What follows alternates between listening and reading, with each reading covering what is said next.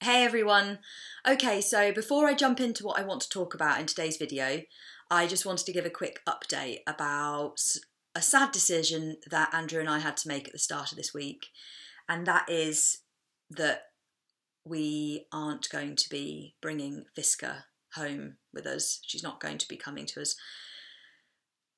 Really upset about it, but I do know it was the right decision to make, not only for us but also for her, and basically in a very much summarised, the leg that she broke, it's not looking great in terms of the healing, and I think she is going to be fine, and yeah, she's going to be fine, but I've had a good friend of mine who's a vet give sort of her second opinion, asked lots of colleagues and then other people that we know who are vets, and the general consensus is that it's very high chance that the leg is going to cause problems longer term with like a high risk of refracture. And because we couldn't insure the leg, or even like lots of insurance companies were like, we won't insure any of her legs, basically it would mean that if she did ever refracture, it would be orthopedic surgery, and I just don't want to be in a situation where we have a dog with the lives that we live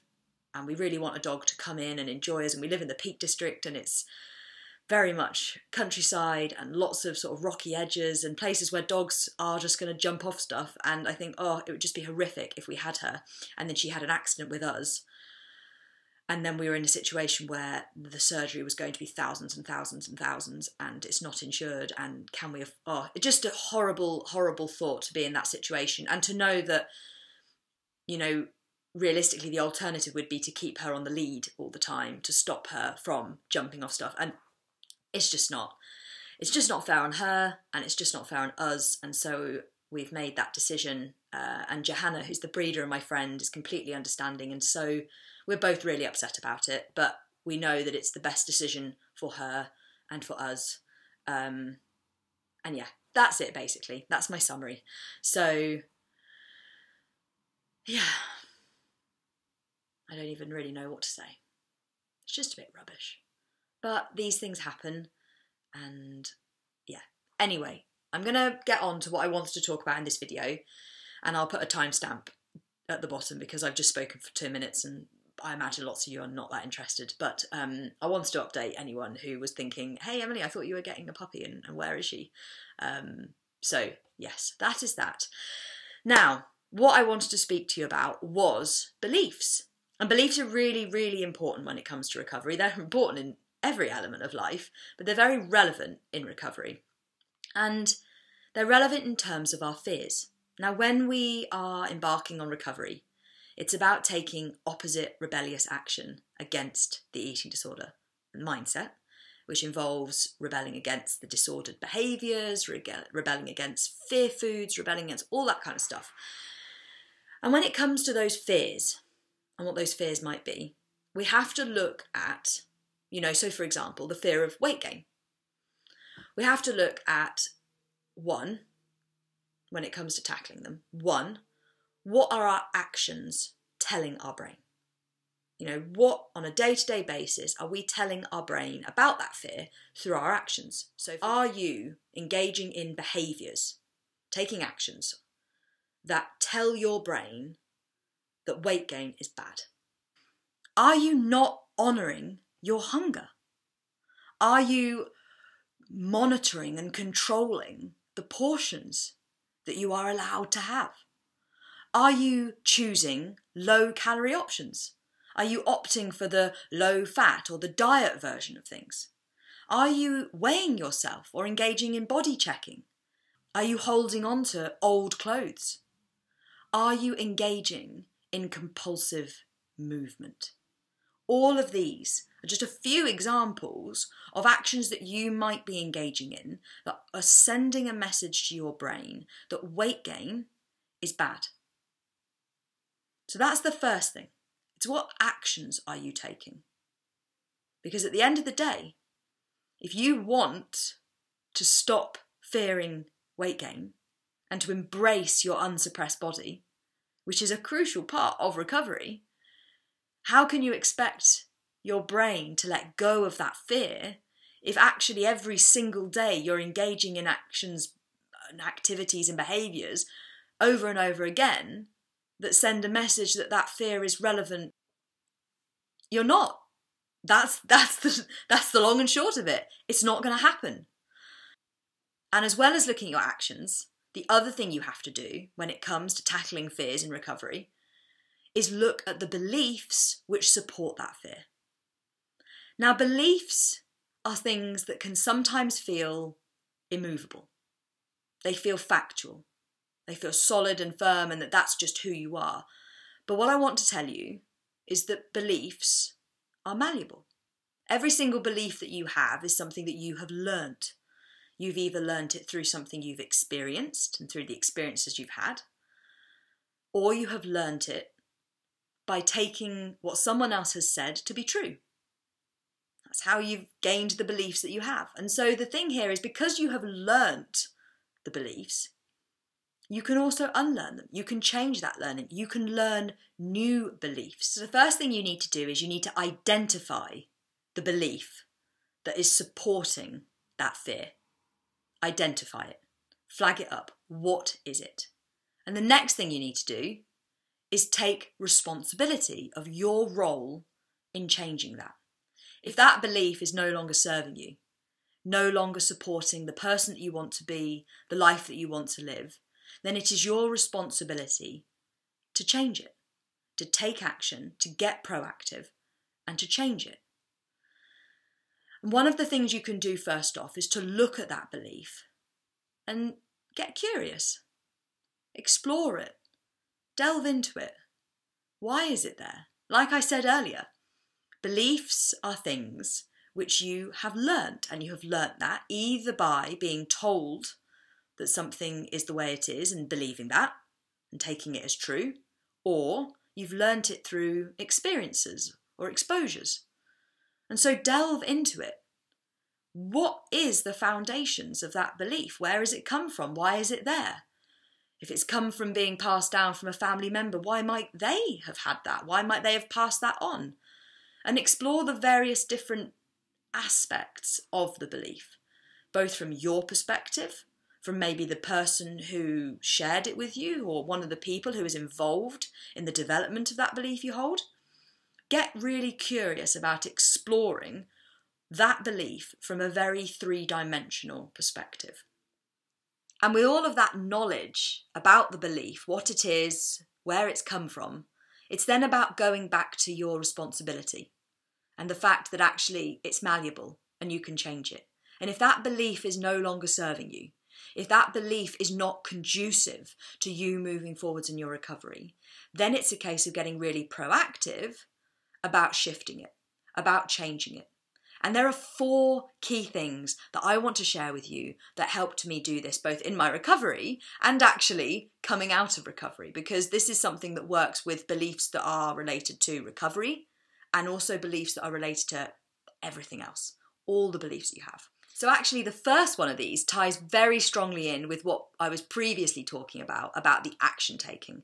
And that is that you have to get proactive in changing your beliefs through the actions you take. So for example, you need to be taking actions on a day-to-day basis which send a message to your brain that counters that limiting belief, that belief that weight gain is bad, and instead empowers and supports the belief that you can trust your body and that your unsuppressed body weight is absolutely okay. That is where action taking is key, again, in shifting beliefs.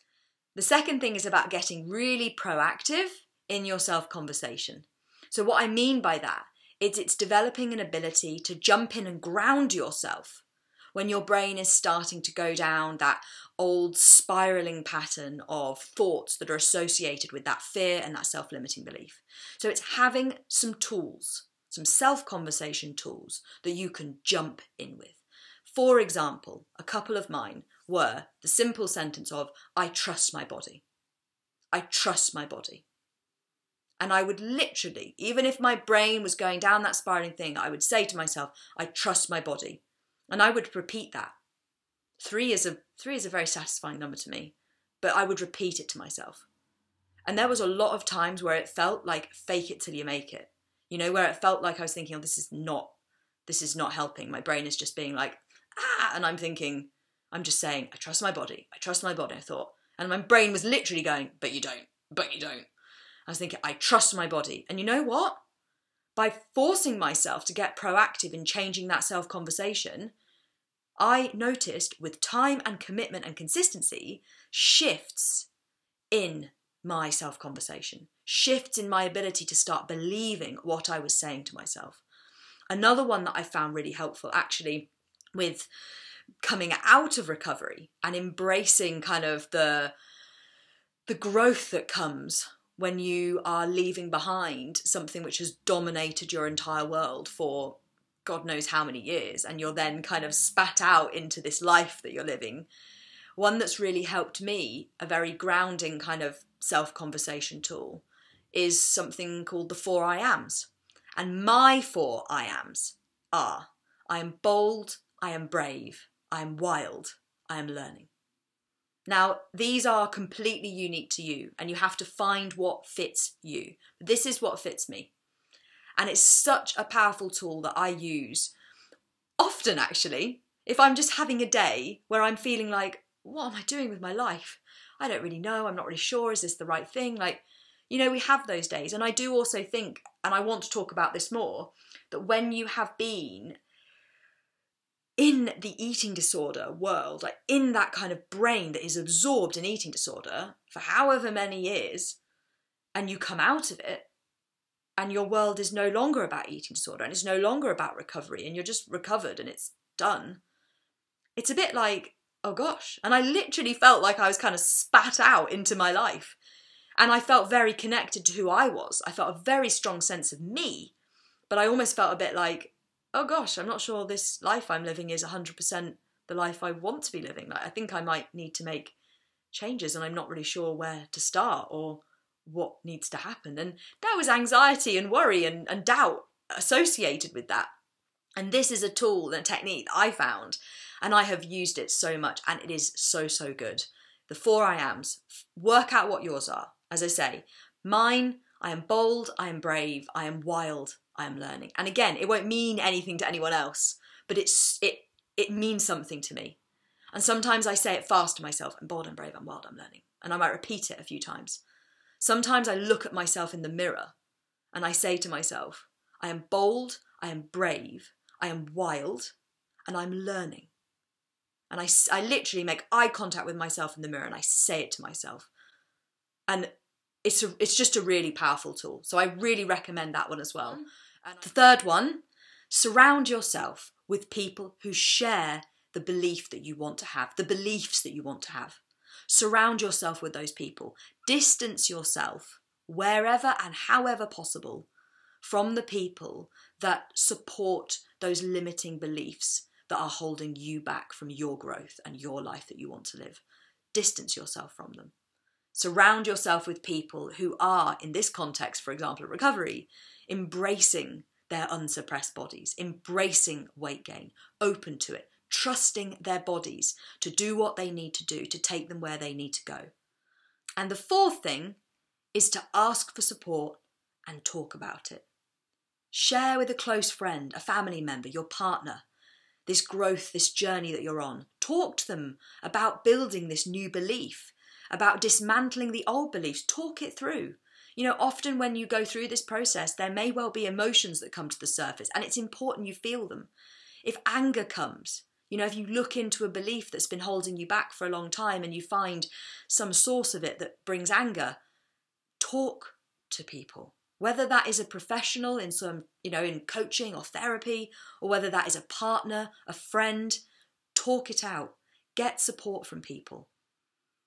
So yeah, anyway, that is, in summary, what I wanted to talk to you about today. I hope that you found it interesting. I hope that it's been helpful. If anyone's got any questions, please do comment below. Also, if anyone is interested in me sharing a bit about my journey post-recovery, so my recovered journey, my recovered growth, then let me know, because it's not something that I've seen talked about anywhere. And actually, personally, it has been a journey in itself. And it is a journey in itself. Like, I'm still going through that now. And sometimes I think, oh, I'd love to be sharing this. But then I think I'm not sure if it's that relevant to anyone else or if anyone's actually interested. And obviously, a lot of you watching this are in the recovery process and so benefit more from me sharing about the recovery process rather than where I'm at now. But if anyone is interested, then I'm happy to do some kind of videos on that and yeah, let me know basically. Other than that, I hope you have a great day wherever you are and whatever you're doing, and I will speak to you soon.